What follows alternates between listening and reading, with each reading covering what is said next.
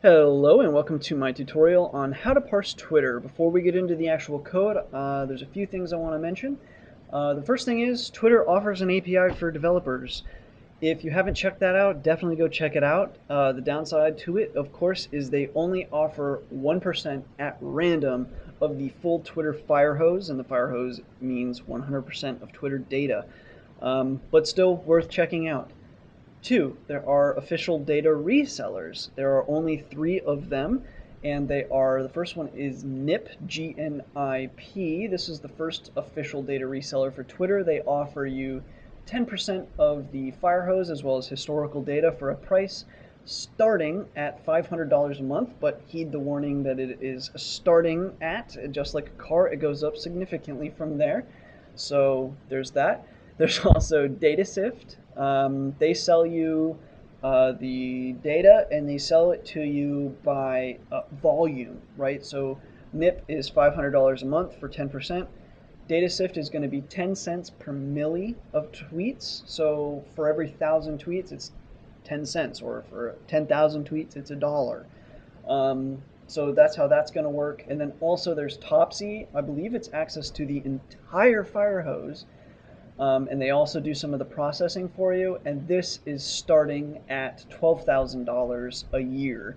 So twice the cost of NIP, yet I believe they're giving you way more access to data. So anyways, those are the resellers. And the final point I would like to make is this video is purely for educational use only. I'm not responsible for how you use this code or any problems that might arise if you do use this code. Please keep in mind that I don't believe you have the legal right to parse Twitter and display the actual data that you're parsing. So if you're parsing a tweet, you can't make an application that displays that tweet somewhere else. I don't think you own the rights to that data. I'm not positive. I'm not a lawyer, so I'm not going to speak on that. Just know that whatever you plan to do with this, you're responsible for looking up the legalities of it on your own. With that, let's get started. So anyway, if we come over here to Twitter, here is Twitter. Now, you aren't going to need an account for what we're about to do. I'm just going to be showing you, and normally if you come to Twitter, they don't give you like a search or anything like that. I'm not really sure why, but that's the way that they do it. But what we can do is we could just use a link, and let's just use a link real quick, and let's just twitter.com/search. Let's see how that works out. Yep, so we get this little search bar. There's also a search here. Let's say we want to search Obama. What does that look like? Oh, that's not going to work. Hold on. Let's do Obama and correctly spell it and all that. Okay, so you're given this result page. Now, generally, depending on what kind of a website that you're attempting to parse, usually if it has any sort of parameters, if you look at the URL, you'll find the parameters really quick. Here we can see Q, probably short for query, and they're most likely to be PHP or something like that. This is obviously what we queried, and then another variable here, and this is the and it means another variable, and then this is src. It's whatever they call their variable. I'm going to go ahead and assume this means source equals, and this is the answer to that variable, typd. I'm going to also make another assumption that this stands for typed, as in the user literally typed in Obama. So like if you use their search bar, it's going to throw that in, as opposed to you could just do Obama, and no longer is it typed, and you're still getting the same results, but I'm sure that they're switching something up and we're just unbeknownst to it at the moment. So anyway, there's that. The next thing that we'll notice right away is some of these tweets, normally you're going to land on this page. It's going to be top tweets, right? So you're getting tweets, this guy's from 8 hours ago, 26 minutes, 42 minutes, then you're starting to get into the 1 hours, and then slowly getting into the 2 hours as you continue scrolling more and more. But even these, this is definitely not the full thing. Like if we keep scrolling, we're seeing what I believe to be about 1% of the data. But there is a way to get more than that 1%, and here is how to do it. So let's say we want to do Obama. What they're doing is they're going to treat you differently depending on how you're using their site. So if you're using it kind of like a user might, they're going to treat you a little bit differently, and they do. And so like if we say, let's, instead of saying and source typed, let's say and source equals hash. And this means we clicked on a symbol like pound Obama, hashtag Obama. Let's hit enter here. Let's see what we get. Again, we're greeted with this top post here from 9 hours ago. Then we got the 27-minute, 43-minute, 1 hour, and so on. But if we click all again, we see that we arrive at this page that says 17 seconds, 19 seconds, 20 seconds, and so on. And if we continue to refresh this page, now we're again getting that same stuff. So what has changed? Well, it's this real time that changed. So we want to put real time into the link. Okay, so it looks like at the end of the day, this is the link that we really want to start parsing. So let's take this link and we'll just copy and paste it. Let's head over to our code now. And we're going to need a few imports. The first import that I'm going to go ahead and import is regular expressions. So import RE. From RE, we want to import sub because we're going to be using that. Another thing we want to use, I guess we don't really, we're going to import time. We don't need it. I'm just going to use it for a timer. Eventually you will need it when we expand the program, but we don't need it just yet. But we're going to import, I guess we don't really need date time for now. We're going to import cookie_lib, and from cookie_lib, we're going to import cookie_jar, and then from URL_lib2, we're going to import URL_open. And whoops, we didn't import URL_lib, so that's all. Import URL_lib2, and then from there we're going to import URL_open. Now let's get into establishing our browser and our cookie jar. Even though when the website doesn't, cookies, I don't think that Twitter's storing any cookies, especially if you're not logging in. It's always good to just have the option there if they decide to, so we're going to go ahead and specify that. The cookie jar, we're going to say opener equals URL_lib2.build_opener. And we're going to open it with URL_lib2.http cookie processor. And for this, we're going to use what we just defined as CJ. If I'm going too fast for you guys, I do have another tutorial. I think it's in my sentiment analysis that I go more into detail about. It's like the basic sentiment analysis tutorials. I go into more detail about how all this stuff's working. I don't really want to keep repeating myself every time I have like something visiting a web page. But anyway, now we're going to add the headers. The reason you're adding headers is because naturally the header of this I think is like URL_lib, Python, and then your Python version. So when a website doesn't want something parsing them, they'll just block anybody with that, right? Because it's clearly a robot. So they just automatically block those things, especially if they're a website that offers an API. So it's always a good idea to change that. So now we've specified our opener. Now the next thing we want to do, just to make this a little bit dynamic, I'm just going to say keyword. We're going to say our keyword is Obama in this case, and then starting link is the beginning link of what we want, and we've kind of already done this. The beginning right before we need Obama is this, right? Because we're going to make this be dynamic, and then we'll add source equals hash at the end of it. So we'll take the starting link, and I never took the starting link, so let me grab it one more time, copy it, and pop over here. This is our starting link, https, twitter.com, and so on. Now let's begin coding our actual program. Let me add some indents here. So, okay, there's some lines. So now we're going to make our main loop. Basically, it's very basic to do what we're about to do. So we're going to say define main, and I always do try and excepts within my loops. Except, and we're going to accept the exception. We're going to call that E if there is one, and then we want to print the stringed out version of E. And then if we do have an exception, let's go ahead and sleep for whenever we have a loop, and we'll just say print errored in the main try, so we know where we erred. Now within our try loop, what we're going to want to do is we're going to say source code equals opener.open.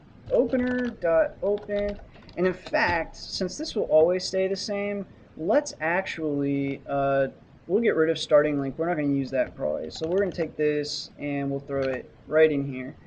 Then what we're going to say, plus keyword, plus, and source equals hash.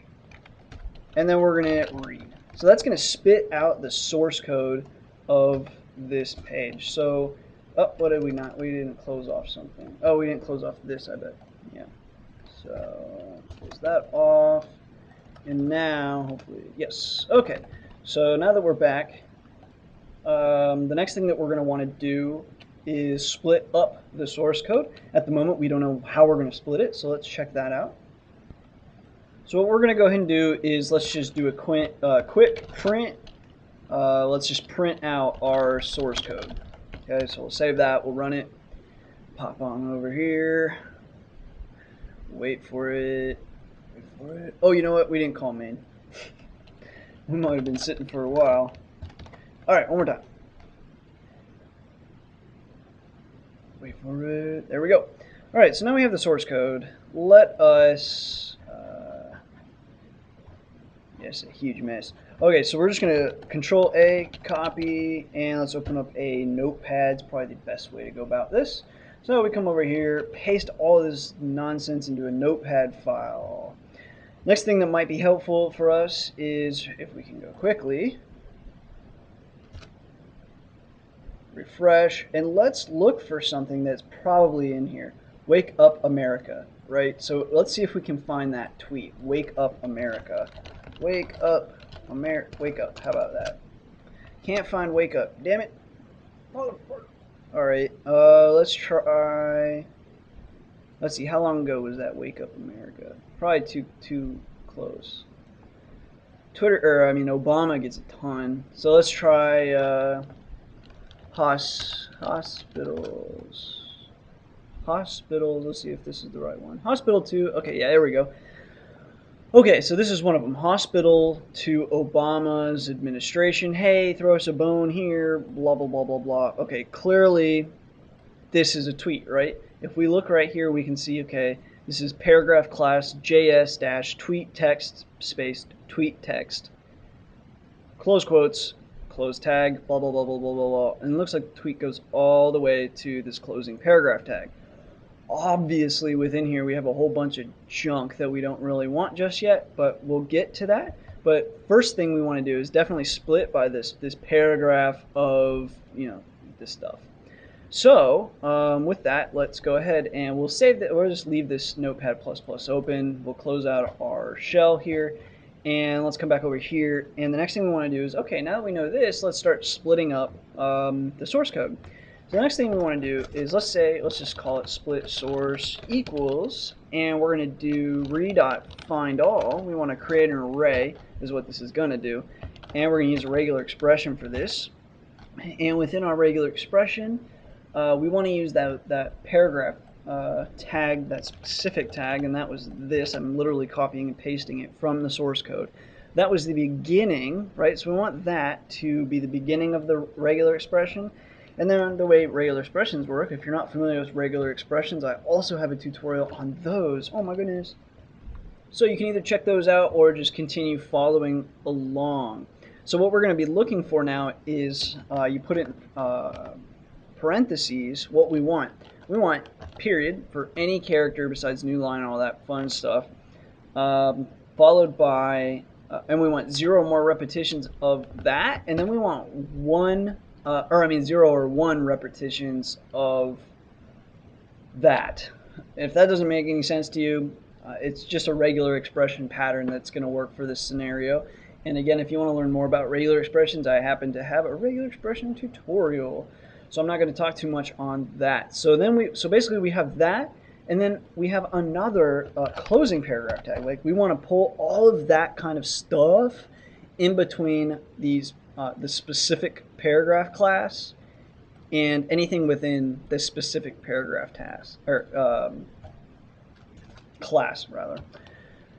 So once we've done that, the next thing we want to say is we're going to create a for loop for this, and we're going to say for item in split source, we want to print item. So let's see where we stand, and then I'm also going to add a quick little sleeper here. Otherwise, we'll just print like 1,000 of these items. I just want to see one item. So we shall wait. Oops, hold on. Let me try. Let's go back over here. First of all, we erred in the main try. Find all. Okay, yeah, okay, I see what we've done.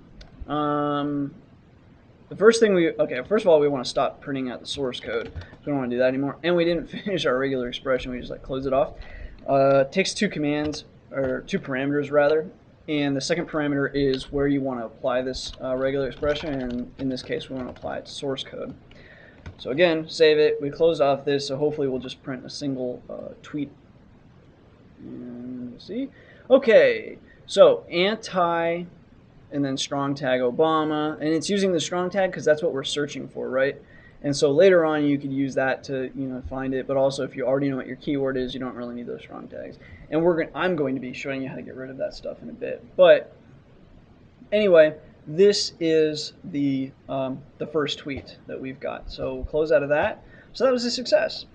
So now, just out of curiosity, the answer is 20, but just to show you, and if you want to make sure you're doing it right, print the length of split source, so you know how many tweets we even have.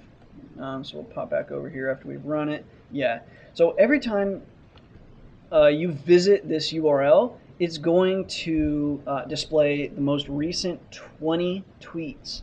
And eventually this is going to be really important because you're going to want to maximize efficiency, especially if you're parsing a website like Twitter. So anyway, this is working out pretty well for us. We're now parsing individual tweets. Obviously, I'm going to bring it back up again. Obviously, the tweets are still really, really messy. We've got all this stuff and the spans and the titles and all this junk, really. But that's how you're going to parse an individual tweet. So I'm going to cut off the video here. I am going to continue with a bit of a mini series on, first we'll clean this up, and then I'll show you some other really cool stuff for parsing Twitter. And but this is the bare bones, the bare basics. And so yeah, as always, thanks for watching. Stay tuned to more videos. Thank you for your support, your subscriptions, and until next time.